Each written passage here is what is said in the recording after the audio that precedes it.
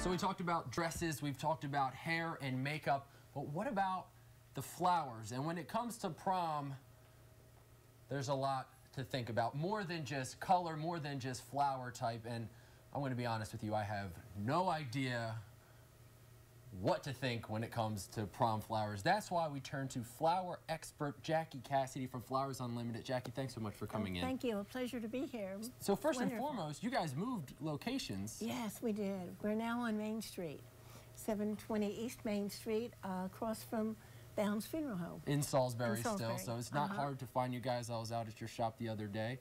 Yes. You were helping me with some roses. Right. So let's talk prom flowers. All right, there's a lot of options, obviously. I thought there was just one. I thought it was the thing that went on the girl's wrist, and then the guy got the flower in the pocket or, you know, on his lapel. But there's a lot more options than just those. Exactly. The flower has to match the dress. It has to blend with the dress. It should have beads on it if the dress is beaded. If the dress has pearls, we add pearls to it. The young man's boutonniere picks up same flowers as what the young lady is wearing, and so there's a lot to think about. And you say to bring the dress in, and that helps you design the flower arrangement around the dress. Exactly, and even the necktie sometimes. Oh wow, really? Oh yeah. Sometimes it all has to match. It all has to match. You got to look good, you feel good. It has to be and then perfect. That's all that matters. That's right. So we asked some of our beautiful models to stick around because there's a couple options when it comes to the flowers for the ladies. And this first one is I'm going to hand it off. It's called That'd be an arm bouquet. An arm bouquet. Okay. So explain to me what this is. Okay, those are purple calla lilies with dendrobium orchids and bear grass, and that's very popular now, especially with a silver dress that makes a nice contrast. It looks awesome. And that's an arm bouquet that would because be an arm you bouquet. hold it down on your arm. Look at me, I'm learning. That's okay. And this one is a little different, and this one I'm going to hand to you, and that is... And those are pink calla lilies, and they are dendrobium orchids, and you're holding it as it would be like a bouquet. So you just hold it here. Hold it in the hand.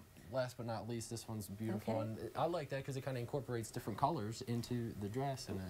And silver is very, very popular. Most of the young ladies are wearing silver jewelry, so we do the glitter tulle with the diamonds on it, with calla lilies and coral roses, and it's great with that dress, and it's great with the coral dress also. So how far in advance should girls and the guys be planning these prom flowers? Is it something that has to happen, you know, a couple of weeks, or, you know, they're not going to come in the day before prom? Well, they do. They do, but do. They shouldn't. But they do, and they come in the day of, and that's fine, and we're there to please and make sure that we have what they want and what they need. But to make your job easier, they should come in advance. Several weeks ahead. Because it could take some time to put together these bouquets. It's not just... Exactly. And if someone wants pink orchids, we need to order those. Or if they want blue orchids, we need to order those. So we can have exactly what everyone wants. And it ties the whole outfit together.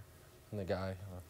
Yes, and he can have that if the gal is wearing a wrist corsage like this. Oh, yeah, that's the only thing I know is the one that goes on the wrist. So then lots to think about, a lot of great advice, Jackie. And then I would wear that, and we'd look good. There we go. We're ready for prom. That's why I got dressed up today, because I knew we were having the prom show, so, you know, we were going to have the models in with the dresses, so I had to get dressed up. Thank you so much. The ladies look beautiful. Jackie, thanks so much for all that information. Wonderful to be here. Jimmy and Lisa, there you go. I'm an expert. What do you guys need? You need a hand bouquet? How about an arm one? I'll send it back to you guys. Those are gorgeous. You know what the biggest problem I always had was? What? Pinning the corsage on. Yeah, yeah. I'm like, here, you do it. You don't want to draw blood on prom night. No, that was never a good thing. Well, no doubt, once prom night is here, students are going to flood social media with pictures of every magical moment, a convenient way to constantly connect with friends. But Grandma and Grandpa want to see those pictures as well and feel like they're in the loop when it comes to their loved ones' lives. Thing is, many of those who are young at heart don't have social media. So here are a few ways young men and women can connect with those who might not be so technologically savvy. Tablets, phones, laptops, kids today are plugged into technology, which leaves some grandparents feeling plugged out of their lives. But those gadgets may be the key to better communication. One study found 25% of teens communicate with their grandparents several times a week through social media. Get them to help you set up a Facebook, Twitter, or Instagram account.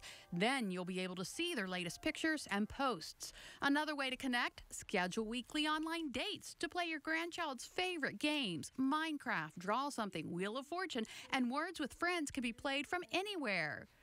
Readio's Book Chat lets grandparents read books aloud to grandchildren while they turn pages together online. Scoot and Doodle allows you to collaborate on homework, and Google Talk, FaceTime, and Skype let you talk to and see your grandkids if you live far away. High-tech ways to stay connected to your grandkids. So you're never too old to learn something You know, I'm really new. starting to feel like my parents owe you kids and your technology.